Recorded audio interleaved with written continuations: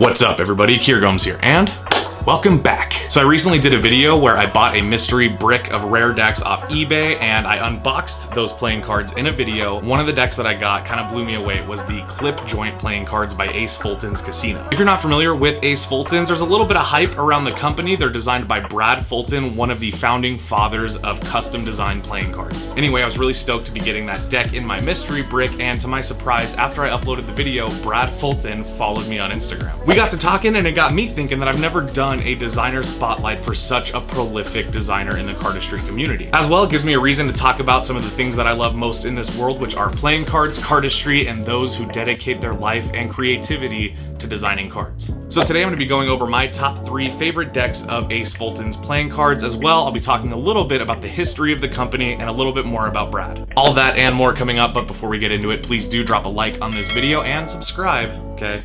If you haven't already. And without further ado, let's roll that intro and get you guys on your way.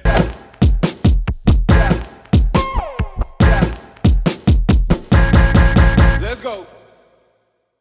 All right, now if you're new to cardistry or you just don't have that much knowledge of the history quite yet, let me tell you a little bit more about Ace Fulton's. Brad Fulton is a playing card designer. He's also a talented photographer and kind of an everyman. He was doing some exclusive work with Dan and Dave Buck, who you guys probably know as the godfathers of cardistry. Brad was working exclusively with the Buck twins on things like the Smoke and Mirrors and Dan and Dave decks, until the year 2010, when Brad Fulton designed the Ace Fulton's clip joint playing cards.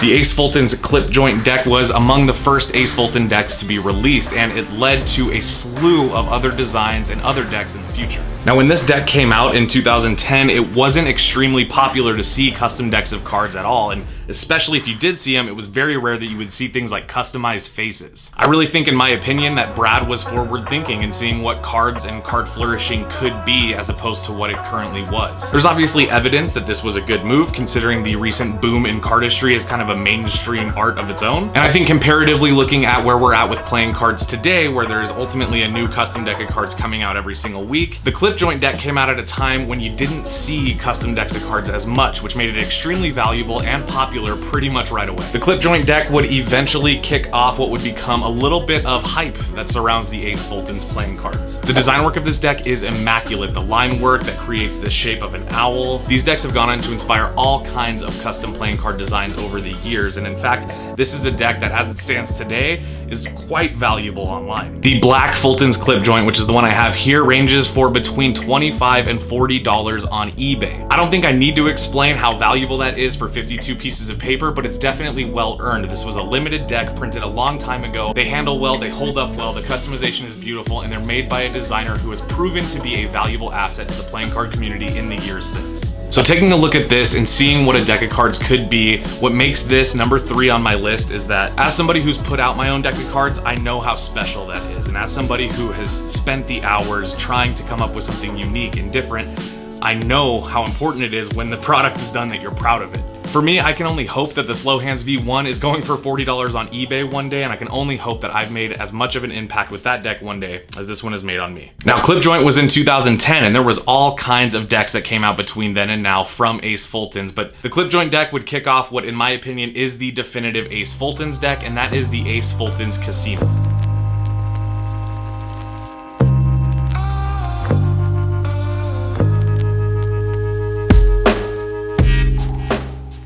Over the years, there's been tons of iterations of this deck, different colorways, different slight variations to the design. The original Ace Fulton's Casino decks were kind of a madhouse of hype. As soon as they came out, they were extremely popular and sought after. Every time a new colorway came out, it was pretty hard to get your hands on them. And this is an interesting thought, but I think it kind of adds merit to the hype decks in general. Now, as somebody who thinks playing cards should be affordable, as you know, there's something you want to be used by everybody. I also understand the amount of time that can go into creating something special, and I also know that if it's in a limited quantity, people are willing to pay more for it. The Ace Fulton's Casino are no exception, but I really think you get what you pay for in terms of the quality of design and just the thoughtfulness that goes into the subtle things. So next up on my list is the Ace Fulton's Casino, but these are the Femme Fatale Pink Edition. Now these came in two colorways. There was black with a pink logo, and there was pink with a black logo. The pink ones with the black logo are definitely a among my favorites. I remember when I first got this deck, I was blown away by how nice the matte tuck was, and the embossing of the logo on the front just made it all the more special, I guess. Subtle things were added to the design to increase the value of it. For example, you get a custom seal that has great pink lettering. It matches the deck. It's a beautiful matte tuck box, and it has printing on the inside of it. So for collectors out there, this gives you an experience where even if you don't open the deck of cards, you still have the art to appreciate. These cards also feel extremely good. In comparison to the clip joints, they're extremely thin. These cards were printed by the USPCC in modern days with modern resources on modern stock. So to keep up with the expectations that cards from the USPCC have to be thin, crispy, and feel delicious, this deck delivers on every single front, and they definitely did not skimp out on the crushing. I can tell you these cards are thin.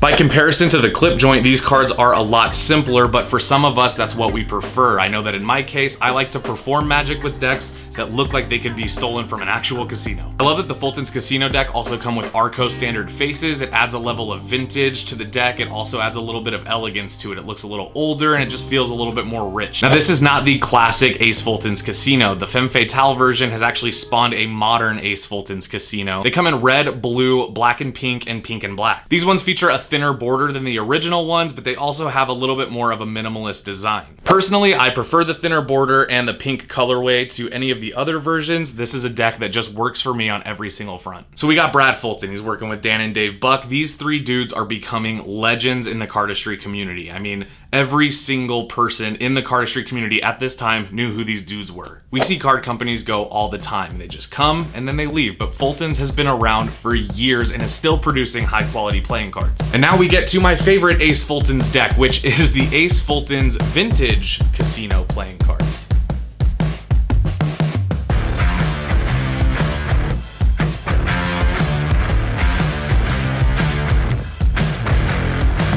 These decks come in two colorways, a metallic orange color and a metallic brown color. Now, I love both of these, but if I just had to pick one, I would go with the orange. This is one of the latest offerings from Ace Fulton's Casino, but the Vintage Casino line pays homage to the original Ace Fulton's while giving you something new and a little zestier. You get the matte tuck box, you get all the bells and whistles that come with, but you also get crushed stock in an unbelievably gorgeous back design. Now, it's hard to see on camera, but this is actually a metallic orange. So if I go like that and you see that shine, that is because the ink is very metallic. The logo has been reimagined to look a little bit more vintage, but it does still hold the classic Arco standard faces. These cards are also on crushed stock, so they're very thin, they feel really good, and it's been a pleasure handling these. Now, in terms of hype, these cards are definitely valuable. I think when I picked up this deck, it was like $30 aftermarket. But for me, the only thing that makes the difference is who's creating it and why. Brad Fulton has made contributions to the cardistry and card design community that have stemmed back for years, really since the beginning of all of this. In fact, some of you guys don't know this, but Brad Fulton was at the very first Cardistry Con. Before it was called Cardistry Con, Dan and Dave had an event in LA. That's where they met Brad Fulton and this legacy began. And look over the years at the amount of products, the amount of customers, the amount of hype that has surrounded these brands.